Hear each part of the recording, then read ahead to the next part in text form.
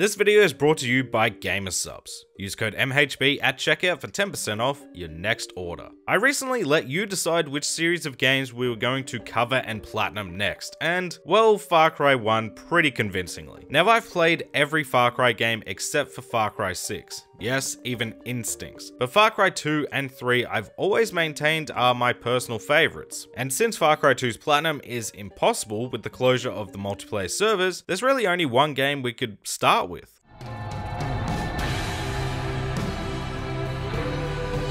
Far Cry 3, developed by Ubisoft Montreal, was released in November 2012 and single-handedly changed this series forever. Every game in this series since Far Cry 3 has tried to emulate and recreate that same success. I mean, it's because of Far Cry 3 that we have a Far Cry formula, since the first three games, whilst having their similarities, are also wildly different. But with all that being said, it's been 12 years since this game was released, and I'm not 15 years old anymore. So let's see how the game holds up today, while grabbing that sweet platinum trophy. And yes, I was starting with 2 trophies unlocked from the get-go.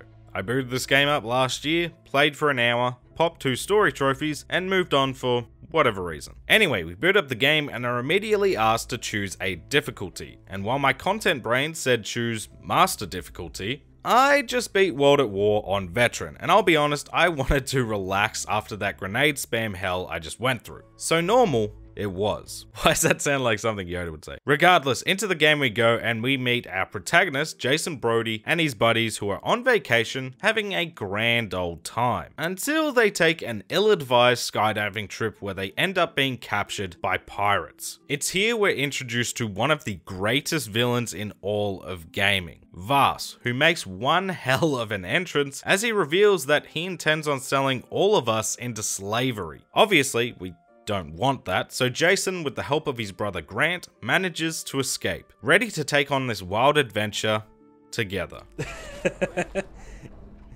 Oh no. I don't think Grant's gonna make it. We mourn for the stranger I just met 2 minutes ago as we skedaddle away from Vaas and his pirates. We end up being saved by Dennis and the Rakyat tribe, and immediately, he knows Jason is a special boy. So we tag along with him to learn the basics of becoming a warrior, like climbing radio towers, hunting animals, foraging for plants, and liberating outposts, which for the trophy Island Liberator, we'll need to do another 33 times. But that's still a ways off, and with our first outpost cleared, we unlock some side missions, and since I'm easily distracted, that's what we did next. For completing our first path of the Hunter quest, we unlocked the trophy Bagged and Tagged, which this time just saw us take out some dogs with a shotgun. Bagged and tagged, hey, let's go, we got our first trophy. Completing our first Wanted Dead quest for the trophy In Cold Blood, which we just need to get a kill on a target with our knife. There we go. In cold blood. And on the way to our next main mission, we stop by another radio tower, because there's just something satisfying about doing these, and whilst we don't need all of them, 1, seeing the whole map is nice, and 2, for the trophy full bars, we'll need to at least climb 9 radio towers. But the reason I bring this up is unlocking this radio tower sets us up to unlock another trophy, Road Trip, for completing our first supply drop quest, and yeah, this didn't go well. Oh, don't yeehaw me out of here, please. Ah! We're fine, we're fine. Okay, we're not fine. I don't even know where we are. I hit one rock, alright? Let me hit a rock. This is going well. This still feels weird. Okay, I'll take it. Road trip. Still getting distracted for whatever reason, I saw a shark swimming around, and some would think it was doing so peacefully. But unlike others, I know these guys are the little known land sharks. Hello? Hello! So beautiful. Yeah, go home, buddy. You're drunk. So realistic. It's crazy how realistic it is. I was threatened, my back was against the wall, and so I took care of business. Hunter hunted. Oh, okay. Didn't know that was a trophy. Getting that shark though did get me thinking about upgrading some of my gear, and just by getting a few more animal hides, we unlocked the trophy Artsy Craftsy for crafting 5 upgrades.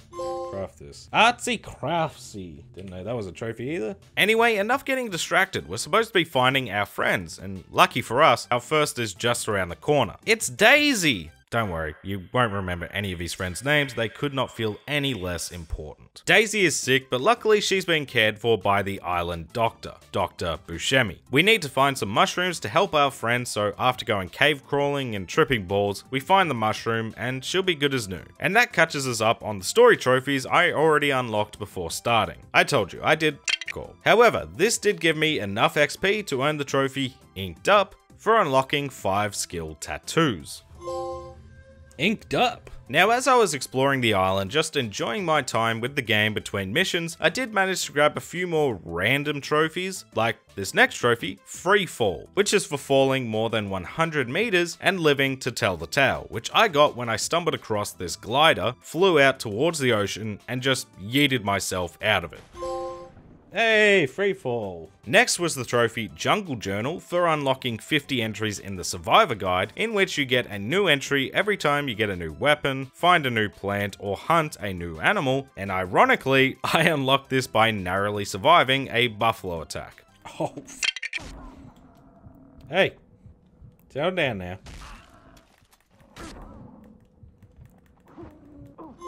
Jungle Journal. 50 entries in the survival guide. Alright, we'll take that. And finally, the trophy Money to Burn for spending $5,000 at the shop, which I got simply because I was getting distracted by goodies every 2 seconds and was spending my hard-earned money on some new weapons.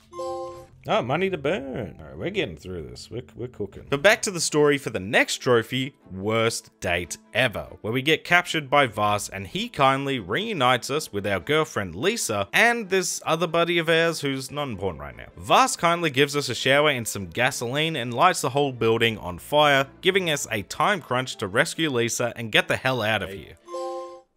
Worst date ever. As is the usual trend though, after one mission I'm beat, so I decided to liberate another outpost, and since I finally had some silent gear on hand, I decided to go for the trophy Unheard, which is for liberating an outpost without triggering an alarm.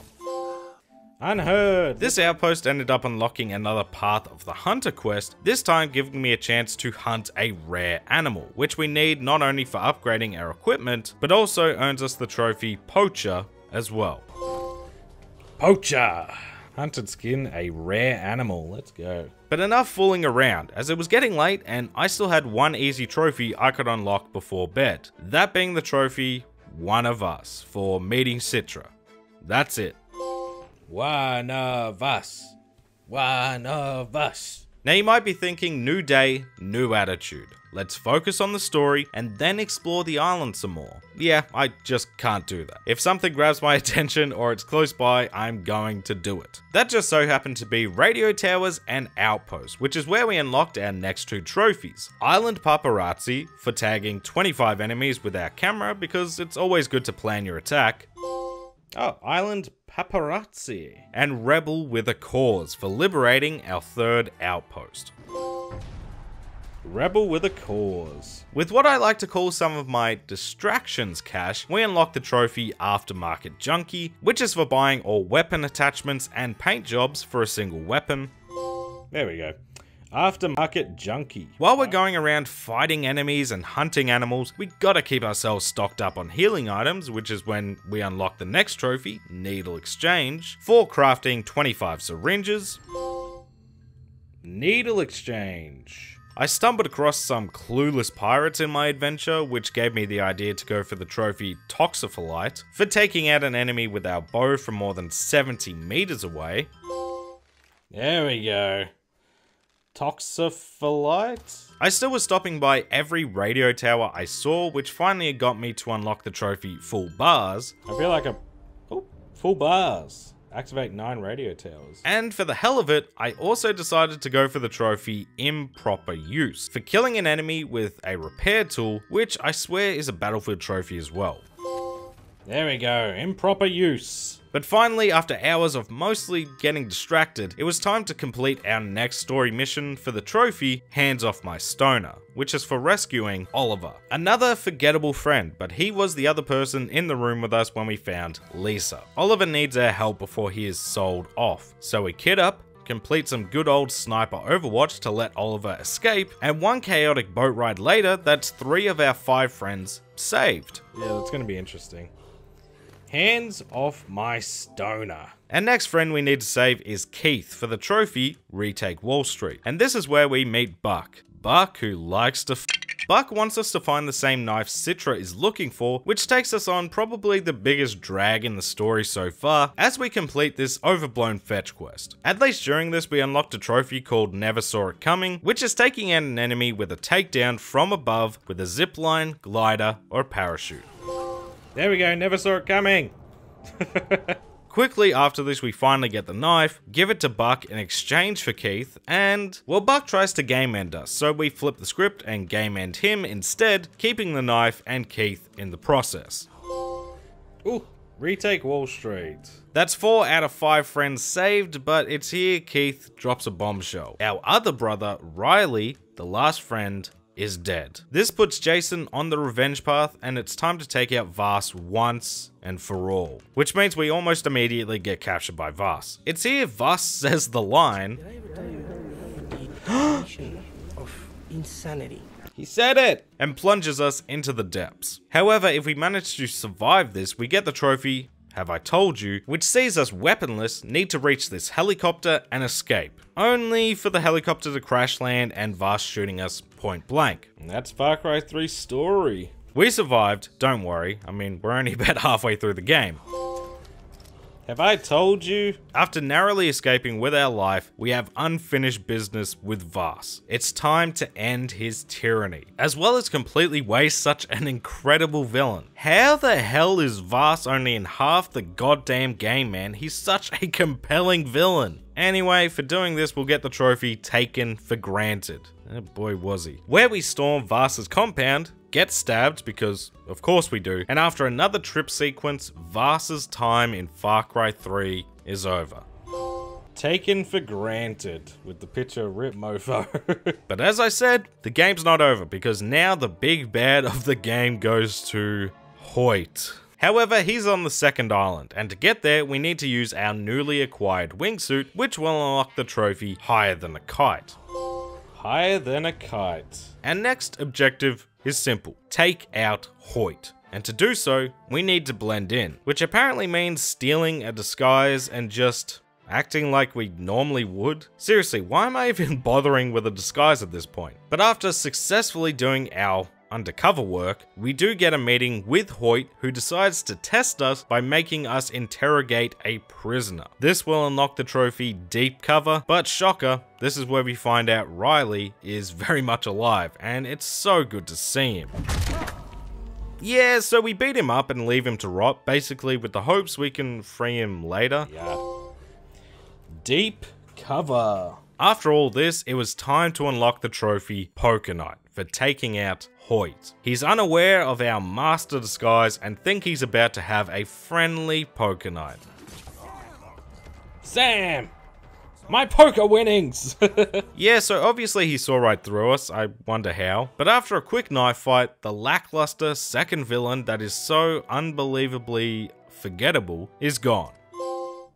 Poker night! With Hoyt taken care of, we save Riley, fly back to reunite with our friends, only they're all gone and Buscemi is dead and we need to return to Citra. The final mission was upon us, and for completing it, we would unlock the trophy What a Trip, where we attend the final ceremony and have to make a difficult choice. We have yet another trip sequence, which I'm not complaining about, I think these are dope. And once we come to, we have to make a choice. Kill our friends and stay on the island with Citra, becoming the warrior we have shown ourselves to be, or save our friends and leave this island and all the bad memories of this journey behind. Decisions, decisions. Of course, I saved my friends. Yes, they're forgettable, and I barely remember anyone's name, but 1, I'm not a horny teenager anymore, okay? I don't need to see pixel bobs, and 2, YouTube wouldn't let me show any of it anyway. This is where Dennis goes full simp. Team kills Citra while trying to attack us, and we finally leave this godforsaken island. And that's Far Cry 3's story complete. What a trip. The story may be done, but we still have a lot to do, mostly revolving around clearing out the remaining outposts, gathering a good amount of collectibles, and maxing out Jason's sleeve of skill points. With that being said, I worried about none of that and went immediately after the trophy Poker Bully, which is for winning a total of $1,500 in poker. Now, I suck at poker, so there's no strategy for me. It's just simply go all in and try not to go bankrupt before we get the trophy. There we go, Poker Bully. With our gambling fun out the way, I also went for another miscellaneous trophy, Fearless or Stupid, which is for simply diving more than 60 meters into the depths of the ocean. There we go, Fearless or Stupid. With those two trophies out the way though, my focus was for now mainly on clearing all the outposts on the map, because that's how I could quickly grab the remaining 3 combat trophies. The trophy Heartless Pyro is for taking out 50 enemies with the flamethrower, and this had been something I'd been working on since the iconic mission that I can show but you can't hear. The flamethrower stinks, but if you chip away at this one over time in the story, you can get it without hating yourself too much. Heartless Pyro! Ooh, I can get rid of this stupid flamethrower. Rock Always Wins was the next trophy on the chopping block, and this one feels very bugged to me. All we need to do is distract 25 enemies with rocks, something I felt I did during the story and after several outposts, but finally it decided to pop. Still like horror games, just Rock Always Wins! Let's go! Buggy bastard. And finally, Love the Boom, which is unlocked for taking out 4 enemies with 1 explosion. For whatever reason, again, I didn't have much luck with this in the story, but if you set off an alarm at the outpost, more than likely the reinforcements will come in 4s by vehicle. There we go, Love the Boom. Now, all we really had left was to clean up the remaining outposts, as well as go for the collectible trophies in Memory to Spare for collecting all 20 memory cards, Dead Letters for collecting all 20 Letters of the Lost, and Archaeology 101, which is collecting 60 of the 120 relics. I'd already found 30 relics in my time so far, which let me grab the trophy The Good Stuff for crafting a special syringe. There we go, the good stuff. While going for the outposts, I managed to unlock every skill in the game, fully inked. And not long after that, cleared all 34 outposts on the map. Island Liberator! Now it was just the collectibles, and very much like a lot of games, these are just here to pick up for the sake of trophies. Not much else to them. The memory cards were the first collectible off the board since they're all at fast travel points. Memory to Spare. The letters didn't take long after that. Dead Letters. And then it just came down to the relics. Now these do seem pretty pointless, and at least it's only half of the 120 we need to grab, but this takes a while, especially when some of them are in such awkward spots. But with some picking and choosing, I finally grabbed number 60, leaving just 1 trophy remaining. Archaeology 101. Thank God we don't have to find all 120. Say hi to the internet for finding the lost Hollywood star who can be seen on the cover of the game. And when I spotted him, the trophy popped along with the platinum, and our time with Far Cry 3 had come to an end. He's here. Say hi to the internet. And So, mastered how are you? I'm under the jungle. water. Thanks. Please help me. There's too much raining. Too much sound effects. Oh my lordy. Thank you all so much for watching the video. If you enjoyed it, don't forget to like and subscribe. Leave a comment below which Far Cry game you want to see get platinum next. Go check out my Twitch if you want to see these platinum journeys live. Shout out to the channel members and Twitch subscribers for that extra level of support. And special thanks to the members of the Bear Club, G&T Puppy, Nugget, Dark Wolf, Daniel Fitzgerald, Scott Unwin, Steel Vanguard, NPO Crusader, and Lug Knights. Thank you all, and I'll catch you in the next one.